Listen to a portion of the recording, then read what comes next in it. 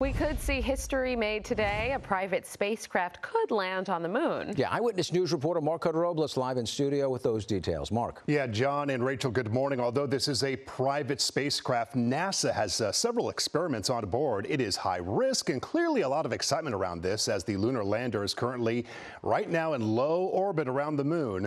A smooth touchdown would put the U.S. back on the moon for the first time in more than 50 years. That's when NASA astronauts closed out the Apollo program back in 1972. If successful, this would become the first private spacecraft to ace a moon landing. The company Intuitive Machines built the moon lander known as Odysseus. It plans to land on the moon's south pole later today. NASA wants to find out if that's a good spot for future manned missions to the moon. It's apparently a dicey place to land because of craters and cliffs, but it's also thought to be prime real estate for astronauts on future potential missions. They would be able to seek out frozen water in some of the permanently shadowed craters. NASA has spent more than $100 million to get these experiments to the moon on this mission.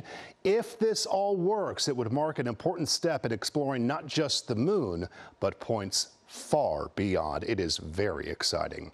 Hello, I'm Mark Brown. Get more great ABC7 content by clicking the subscribe button for our YouTube channel and download the ABC7 Los Angeles streaming app on Fire TV, Android TV, Apple TV, and Roku to watch on your TV.